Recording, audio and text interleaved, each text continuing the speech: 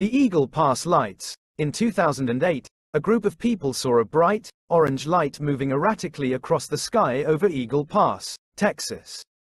The light was seen for several minutes before disappearing. Image of Eagle Pass lights UFO sighting in Texas. The El Paso lights. In 2019, a man took a photo of a strange, glowing object in the sky over El Paso, Texas. The object was unidentified, and the man's photo quickly went viral. Image of El Paso lights UFO sighting in Texas. The Houston lights. In 2021, a group of people saw a series of lights moving in a synchronized pattern across the sky over Houston, Texas. The lights were seen for several minutes before disappearing.